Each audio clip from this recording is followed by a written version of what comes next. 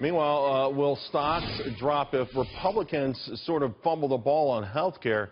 House Energy and Commerce Vice Chairman Congressman Joe Barton voted yes to the plan in his committee. But, Congressman, what happens if something goes wrong and you can't get enough of your own GOP colleagues to get on board here? Well, we're using what's called regular order, which is we mark it up in the committees of jurisdiction because it's a reconciliation package. In other words, we are changing entitlement spending. You go to the Budget Committee, that puts the two bills together. Those go to the Rules Committee, and the Rules Committee brings it to the floor. It is amendable on the floor. I think it should be amended. I think it's a good first step. It does save some money. It does eliminate some of the federal mandates.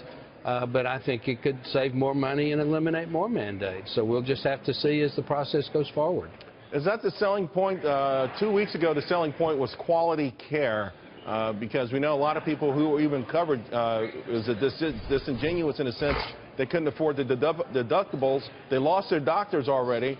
So it really wasn't about health care anymore. So is the new shift going to be how much money this saves the American taxpayer? I don't think we've, to use your phraseology, I don't think we've changed the ship.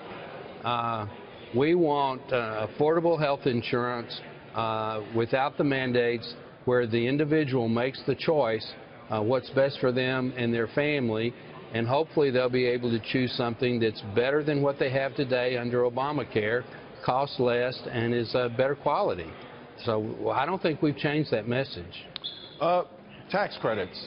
That's been a sticky issue within the Republican Party. The Freedom Caucus, the more fiscally conservative members of the GOP, have an issue with that, saying it's just a euphemism for subsidies.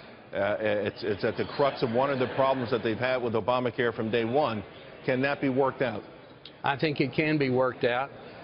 You have a tax credit, which is if you are working and actually paying income tax, then you get a credit against your income taxes.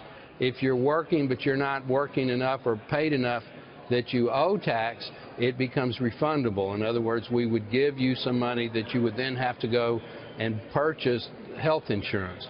I think the Republicans that have a problem with the refundable tax credit. Of course, if you go back and look at some of our bills in the past, our bills being Republican bills, most of them have had some sort of a tax credit in them.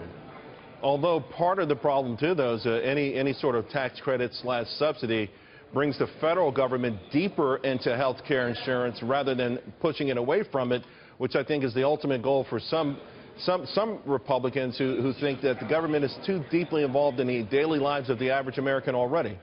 Well, I'm one of those Republicans that agree with what you just said. This does eliminate the employer mandate, this being the two bills that we've just passed out of committee.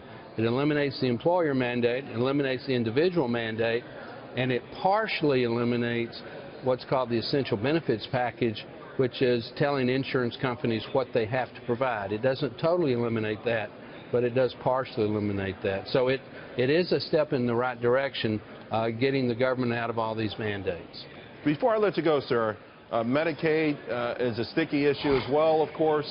You've got a lot of states that we would call red states. In Ohio, 454,000 people who've taken that Medicaid expansion. Iowa, they've taken a Medicaid expansion. And the list goes pretty much on. And that's where you have Republican senators and governors, of course, who are really concerned about this coverage fading away or going away. Well, I'm on the side. In fact, I have an amendment that I offered it at committee and withdrew, but I'm hopeful that it'll be made in order at the Rules Committee, either be included in the bill or offered on the floor, would end the expansion of the Medicaid expansion states at the end of this calendar year. In other words, January the 1st, 2018. And it would require that the super subsidy, super match, which is somewhere between 100% and 95%, go back to the normal match, which is around 60%. In other words, the federal government pays 60 and the states pay 40 in 6 years.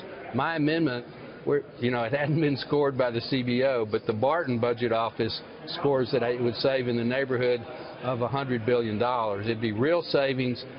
We never promised this mandatory expansion, we the Republicans. Right. And right. some Republican states did take it. They did. And now they don't want to give it up.